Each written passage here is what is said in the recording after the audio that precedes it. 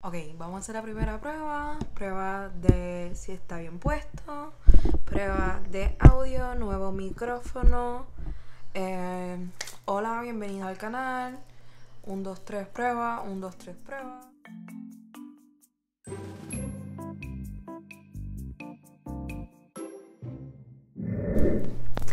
Hola, hola mis amores, espero que se encuentren súper bien. Para el que no me conozca, mi nombre es Yulisa, pero para ustedes yo soy tu amiga la pelúa.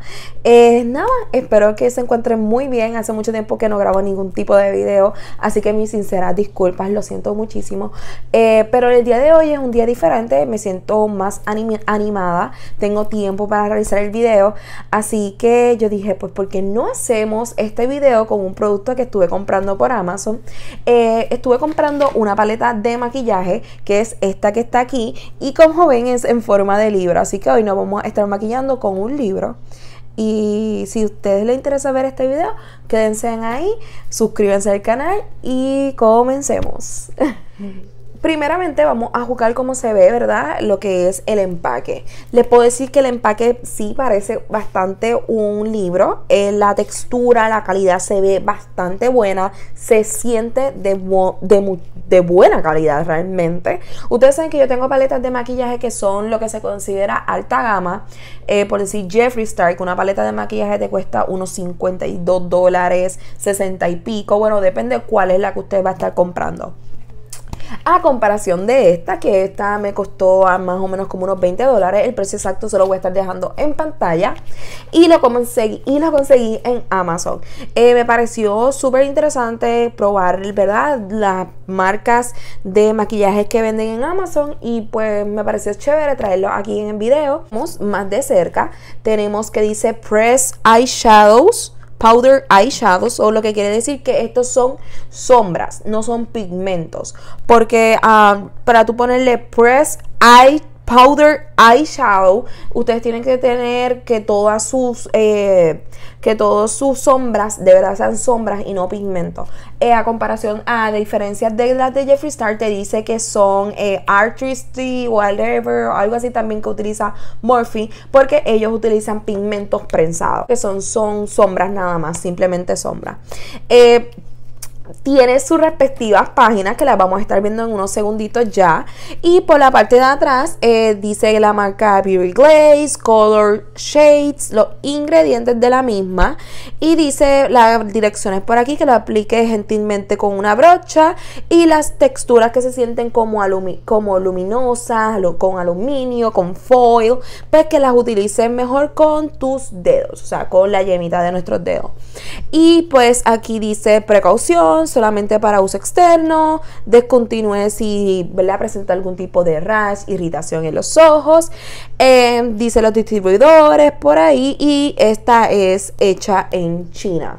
Dice Made in China. Por aquí también tenemos en el barcode que dice Beauty Glazed Love Animal, lo que quiere decir que no es testado en animales. Así que esta una paleta que se puede considerar, ¿verdad?, pet friendly, o ¿cómo se dice? Estar abriéndola y vamos a estar viendo las paginitas. Por aquí dice algo acerca, ¿verdad?, de la paleta, y se las voy a estar mostrando también de esta forma. Trae su respectivo protector, cosa que pues se agradece. Obviamente se agradece para cuidar lo que es la sombra, pero esto es plástico y es un poquito malo para el ambiente. Algo que quiero decir, me disculpa. Algo que quiero decir, que este librito es como de cartón, no tiene absolutamente nada plástico y tiene imanes.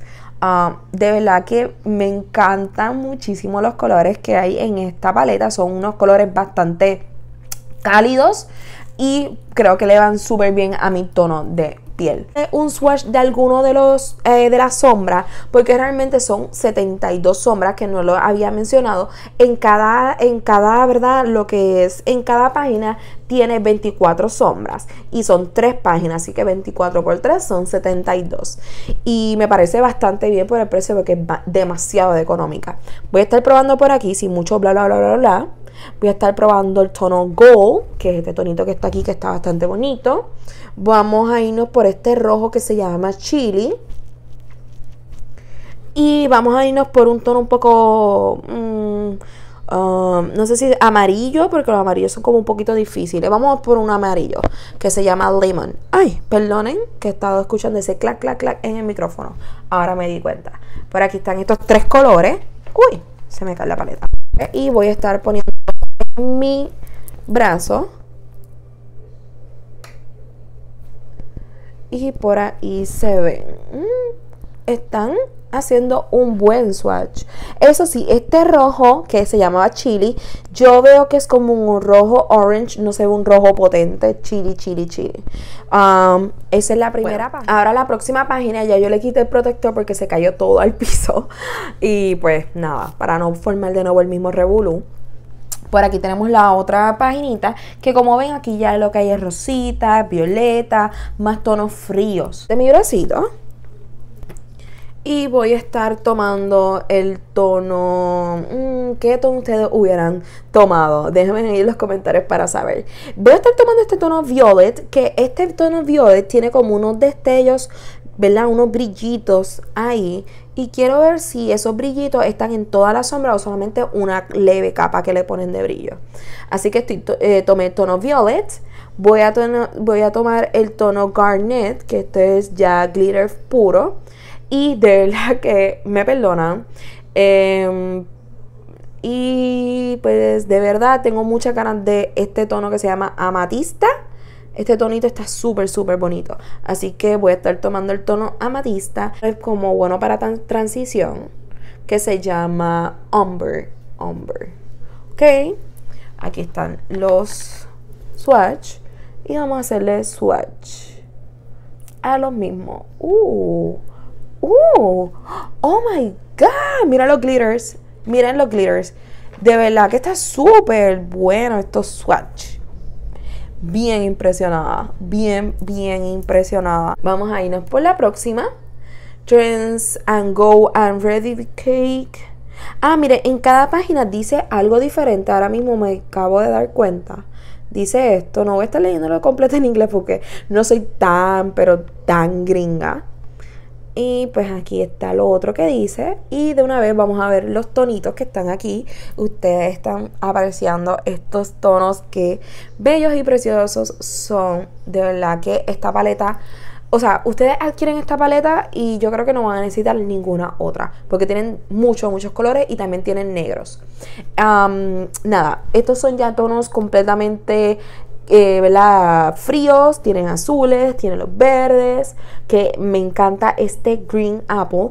Voy a estar limpiándome las manitas, hicimos la atención. Vamos a irnos con el de el lado también, que se llama miado o miau, qué sé yo, se llama así, miado, whatever. Y me gustó mucho este navy, ¿verdad que sí? Que está súper chulo. Algo que les puedo decir, que no se sienten muy polvosas las sombras, no han tenido mucho fallout como ustedes están viendo, no está nada mal. Y pues como último vamos a hacer otro swatch a este tono que se llama Ice Snow, que este sí veo que tiene un poquito más de fallout, pero los demás están completamente intactos. Poner por aquí y ustedes van a estar viendo conmigo el swatch. Ok. No está nada mal. Obviamente este azulito se ve un poquito ya raro, pero ese verde, wow. Ese verde está potente. Pues vamos al mambo, porque de verdad todo el mundo quiere ver qué está hace en mi rostro, en mis ojos. Así que voy a estar preparando mis ojos en este momento. Ya me preparé lo que fueron los párpados con la base de sombras de Jassy Cosmetics. Ustedes saben que yo utilizo esta casi siempre y este es en el tono neutral. No me pasé de la cantidad porque no quiero crear un look muy llamativo. Bueno, intentemos, porque yo comienzo con algo en mente y después termino no sé con qué. Bueno, les quería enseñar cómo ahora estoy preparando las cejas mías que estoy utilizando, que es un producto un poquito más barato de lo que utilizaba anteriormente. Peguitas de NYX, la que es para las cejas, que se llama Brow Glue o algo así. Voy a estar dejándole en pantalla. Y ahora mismo estuve adquiriendo esta que me costó $2.29 de la marca bueno, esta y de verdad que me va súper bien. Con poquita cantidad puedo crear el look de la ceja orgánica. Ustedes lo van a estar viendo en pantalla, lo van a estar viendo en cámara rápida porque voy a estar haciendo esto en cámara rápida, pero para que ustedes tengan en cuenta que con poco dinero podemos crear un look, ¿verdad?, de las cejas, si no están dispuestos a pagar $5, $7, que es lo que cuesta la que yo utilizo, o si esto a lo mejor lo tienen en el botiquín de su casa o por ahí tirado, pues ya saben que pueden estar utilizando esto con toda confianza. Así que ya saben ese tip y vamos a ver cómo pues yo me la realizo.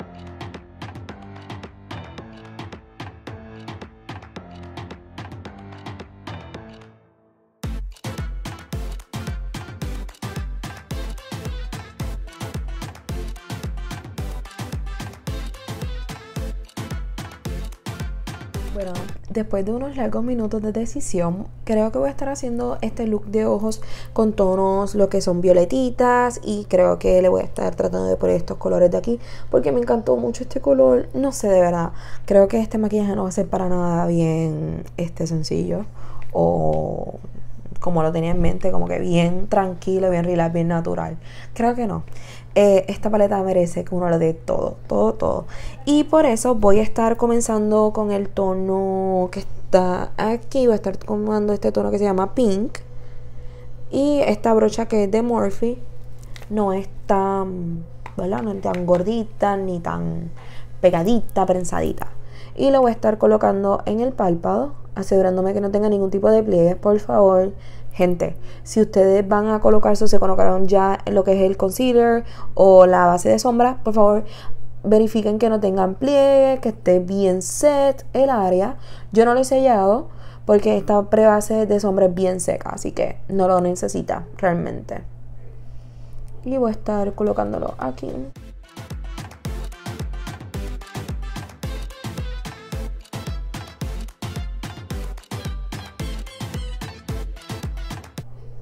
Y se difumina súper bien también, pero todavía permanece el color realmente. No es que se desvanece y no lo vuelvas a ver. Está súper intenso. Me encantó. Me encantó, me encantó. Voy a estar poniendo este mismo tono aquí adelante. Y vamos a hacer como un halo eye o algo así, no sé. Yo tengo muchas cosas en la mente. Voy a poner a toquecito y luego lo vamos difuminando.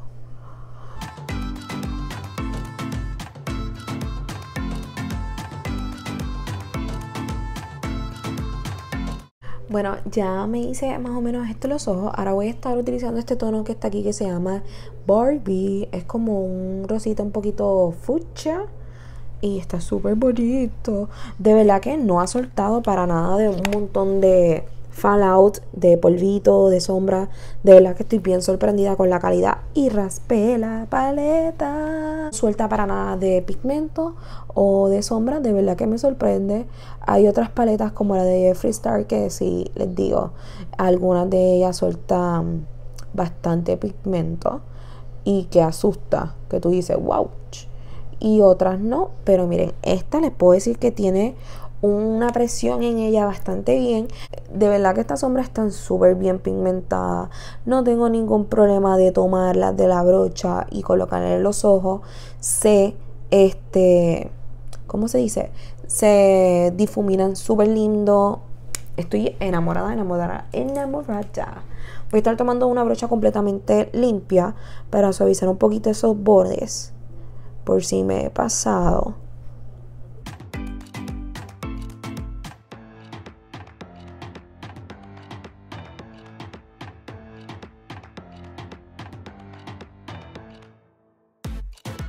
Seguir ahora con el tono del medio. Voy a ver qué tono voy a colocar porque me gusta mucho este violeta que está aquí. Me encanta, me encanta. Pero no sé si va muy bien con este look Halo. Está aquí que se llama Poppy.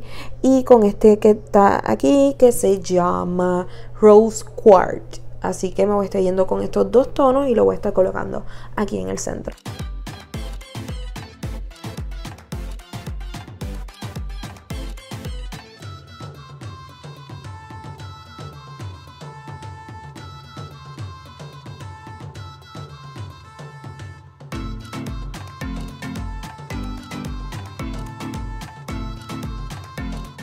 Bueno, ustedes vieron cuando yo estaba ahí colocando los tonos satinados. Les puedo decir que los tonos satinados tienen bastante fallout. Yo creo que por aquí pueden estar alcanzando a ver. Una cosa es que no me gustó cómo se ve. So, creo que voy a tener que estar aplicando sí o sí prebase de sombra en lo que en esta área, para que sea un poquito más puff. Por el momento, para arreglar esto un pequeño lodazal, voy a estar utilizando este pegamento de pigmentos, brillitos y por demás de la misma marca de la prebase de sombra, que es JC Cosmetic. Voy a estar colocando un poquitito de pega para poder pegar, valga la redundancia, los tonos que quería colocar, que era el Rose Quartz. Miren todo ese fallout. Yo creo que ahí pueden alcanzar a ver. Es bastante suelto. Así que necesitan algo para fijarlo, sí o sí.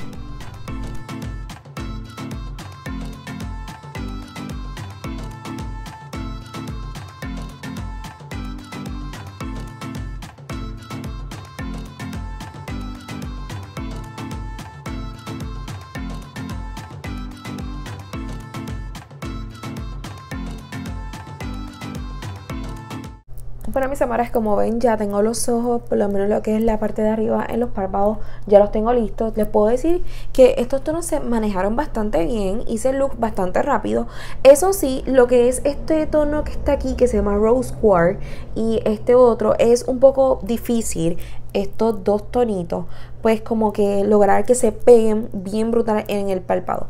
Puse en este lado el primer de JC Cosmetic y rápidamente puse el otro tono, pero no se comparaba como se veía con el pegamento de Jassy. Yo creo que este pegamento fue un super plus para esa sombra, porque miren, le sacó todo el brillo, la luminosidad de la sombra y todo lo demás. De verdad que me gustó esto, de verdad que fue un super plus y le ayudó bastante a estas dos sombritas que están aquí. Preparando lo que es el rostro, voy a colocarme la base y todo lo demás, terminar los ojos y ponernos las pestañas y terminar el look. Bueno, así ya se ve el rostro. Ya coloqué lo que es la base, los contornos, un poquito de blush. La última página del libro y creo que voy a estar utilizando estos tonos que están aquí, que están súper bonitos. Espero no dañar el maquillaje porque me está gustando hasta el momento, pero quiero hacer algo más funky, más funny, más colores, y pues para tener una leve idea cómo ellas funcionan y eso.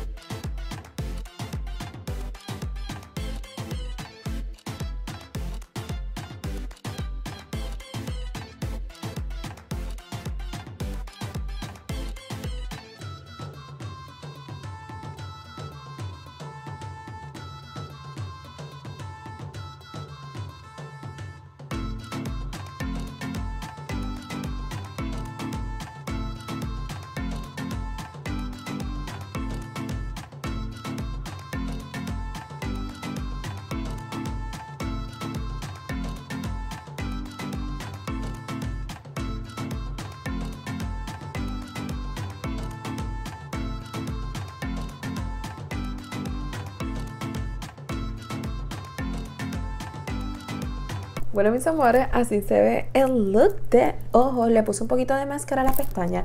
De verdad, yo lo dejaría sin pestañas postizas.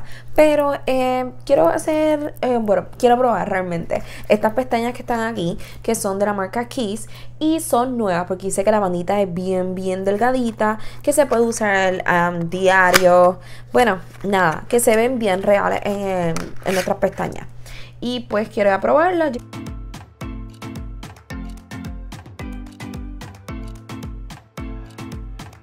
De verdad considero que esta paleta es una buena inversión para todas aquellas personas que están buscando una paleta que lo tenga todo. Desde tonos marrones para hacer luz naturales, tonos rosados, violetas, amarillos, verdes. Bueno, de verdad que es una paleta bastante completa, digo yo, y me encanta. Estoy loca por trabajar los que es estos tonos cálidos. No los trabajé, no los toqué hoy, nada más le hice swatch, que ustedes lo vieron al principio, pero no sé si próximamente van a estar viendo alguna fotito en mi Instagram o van a estar viendo un video. Así que déjenme ahí en los comentarios si quieren que pruebe estos tonitos que están aquí, si le haga más look de maquillaje o no. Así que nada, le envío un beso muy enorme, las mejores vibras, los quiero mucho, son lo mejor y nada, pórtense bien, pórtense su mascarilla y nos vemos en el próximo video. Chao, chao.